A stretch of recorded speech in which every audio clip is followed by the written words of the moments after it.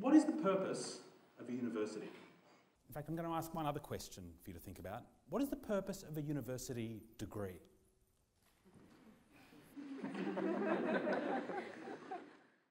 Now, I've been working in the higher education industry for over 20 years now. And over that 20 years, I've seen massive change.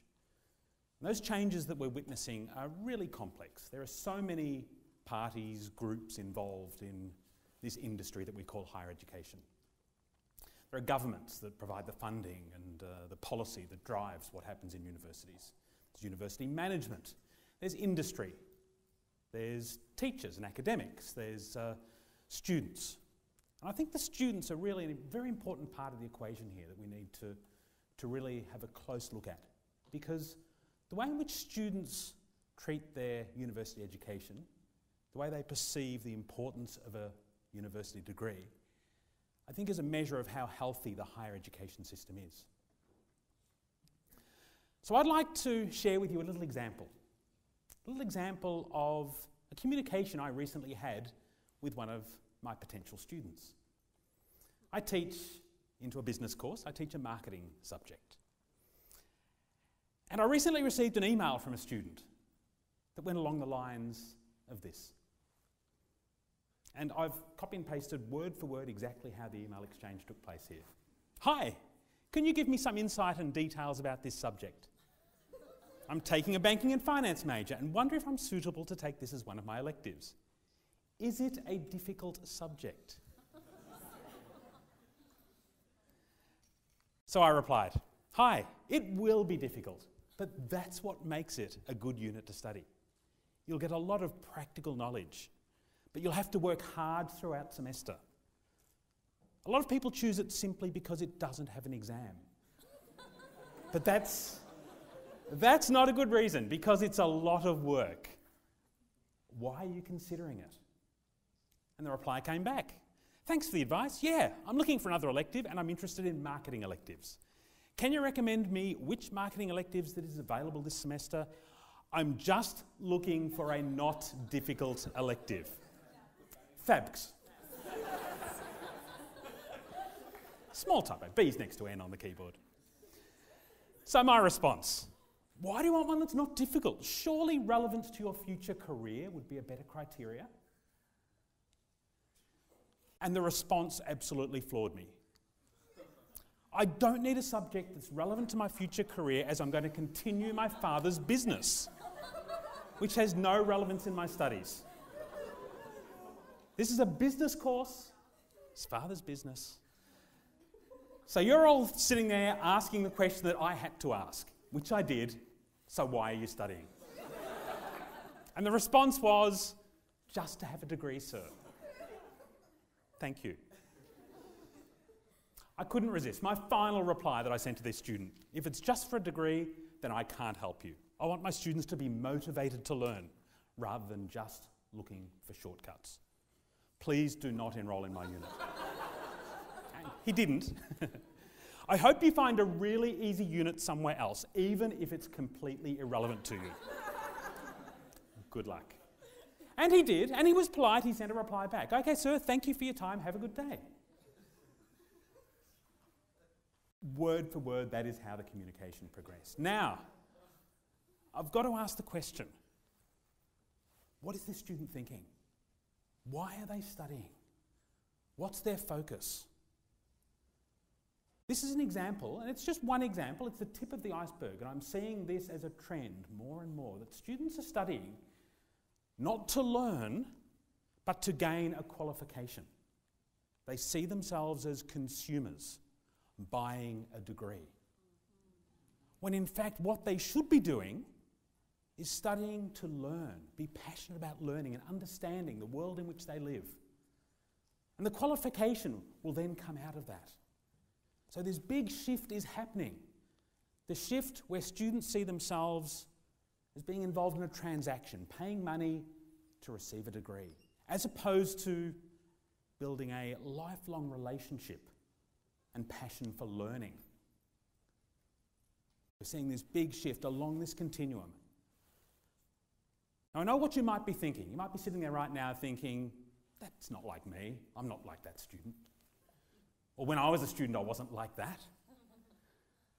Okay, well, look, I see cracks appearing in the system beyond just this one email exchange. You can read any news article on a regular basis. We're seeing news regularly being pumped out. Articles such as this. We're seeing dropout rates from university courses getting higher and higher every year.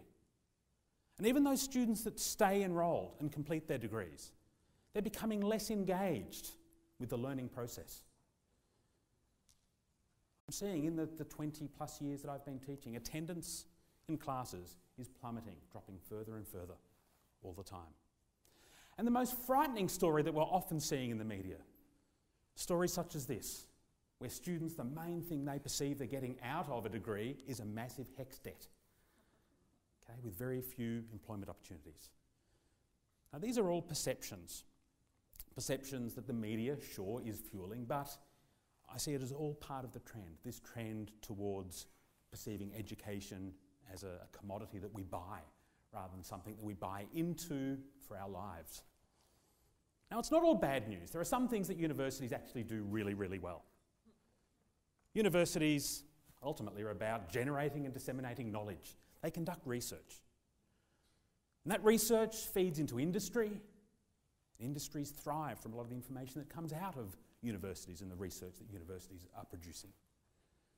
The other thing that universities do well is this process of credentialing, confirming to industry that the graduates that come out of university courses have the skills, the knowledge and the ability to perform as a member of the industry or society or the world in which we live.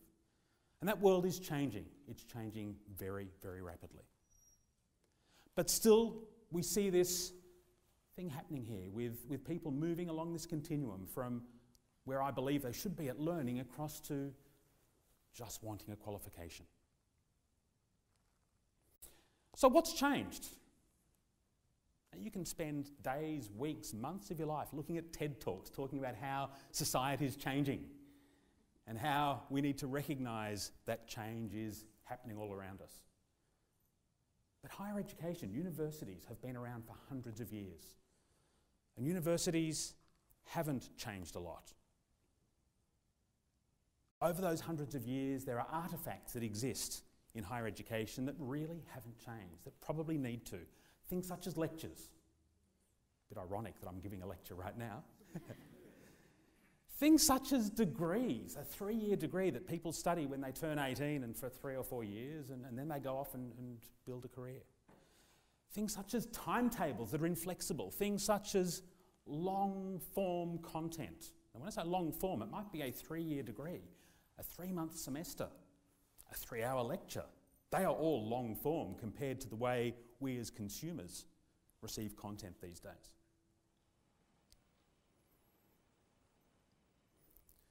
So what we're seeing is this old, archaic system that doesn't match the needs of today's student, today's industry, today's society. And I think higher education can learn a thing or two from other industries that have faced obsolescence as a result of the change happening in society, or the changes happening in society. So let me share a little story with you, unrelated to higher education, but there will be a link you'll see a little later. I'm going to take you back in time to when I was a teenager. And that's a long time ago now. I'm going to take you back to the 1970s. In fact, the late 1970s. And like most teenagers, I loved music. Listened to a lot of commercial radio, the top 40 songs and so on, and there was an up-and-coming band back in the late 1970s that I really liked listening to on commercial radio. You may have heard of them. They're called Fleetwood Mac. Back in the late 70s, they were in the studio, recording a new double album. That double album was called Tusk. Some of you may know of Tusk. But it was the title track from this double album that was getting all the play on the radio. And I loved it. It was unique. It had a really cool drum beat, and I thought, wow, that music is great. So what I did was start saving up my pocket money. I thought, I'm going to go and buy that album. So $15 later, I went down to Brash's, I think it was, where I bought my vinyl records back in those days. $15 was a lot of money for a teenager. And there I was, I bought the vinyl album, riding my bike back home with it, and thought, right, I'm going to lie on the living room floor and listen to this new record. And you know what? I was really disappointed. I actually felt ripped off. And you know why? Because 19 of those 20 tracks were awful. I didn't like them. I spent $15 buying this double album just for one track. I felt deceived by a system that made me buy a bundle when all I wanted was just one small part of that bundle. I've got to say, those other 19 tracks, today I actually like listening to them. Okay, but back then I didn't.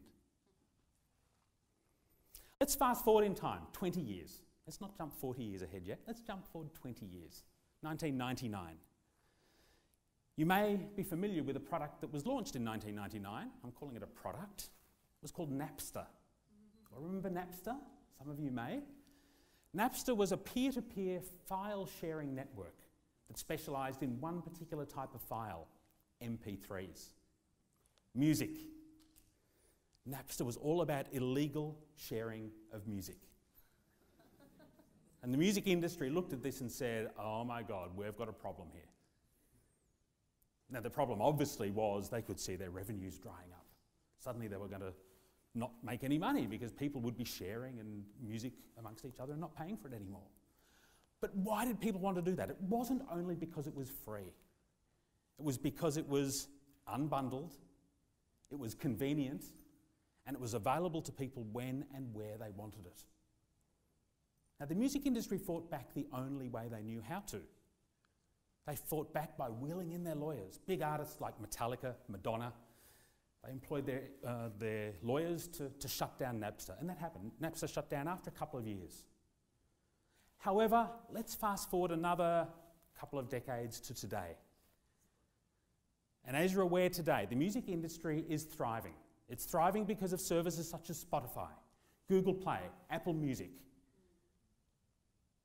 So we've come through, this industry has come through these problems and reached a point where it is now thriving. We're consuming more music than ever before, and we're paying for it through services such as this. At least many of us are, and an increasing number of us are. So it's a completely transformed industry that's been transformed through a process of unbundling, satisfying customers' needs on demand and doing it in a convenient way. So back to education. What can education learn from what's happened in the music industry? I think we can learn a lot. Each of these three things here. Think about education. Maybe we need to unbundle education. Rather than saying, as an 18-year-old, you study for 3 or 4 years, then you go and get a career. Maybe that's the wrong way to think about it. On demand. Think of when you have a need for skills and knowledge throughout your life. It's not just in your early 20s. It's right through your career. And think about how you want to learn. You want to do it in ways that's going to fit with your lifestyle. Now, a classic example of this, I teach into a business course, and as part of all business courses around the world, we teach a thing called management. Now, many graduates aren't going to be working in management roles until maybe 5, 10 or more years after they graduate. Wouldn't it be nice if we could unravel this complicated bundle which fits into 3 years and stretch it across someone's lifetime? So by forming a long-term relationship with a network of universities and others, industry and so on, they can dip in and out of their education as their career progresses. Because as you're aware, many of the jobs that we are all going to be working in the next 5 or 10 years, some don't even exist today. So by unbundling the content, making it available on demand in convenient format, this is large-scale change. It's not going to be easy to fix. So who should drive this change? Who should be responsible for making the change? Now, I don't have the answers here. At least I don't have all of them. But I do believe, together, all of us, when I say all of us, I mean governments. Governments that set policy and decide how to fund higher education. They have to start thinking longer term about the needs of society, students and industry. There's employers. Employers, they're the ultimate beneficiaries of the higher education system. They should start demanding more from universities. And universities themselves, university management, should have the guts to say the way we're doing it isn't right. How can we unbundle this package that we're currently offering to make it more suitable, not only to students but to industry, academic staff and everyone that's part of the system? Academic staff, the teachers, need to stop and think about how they can engage their students in better ways that meet the students' needs. And most importantly, students. Students are incredibly powerful in this process. As students, you are customers that have a very loud voice.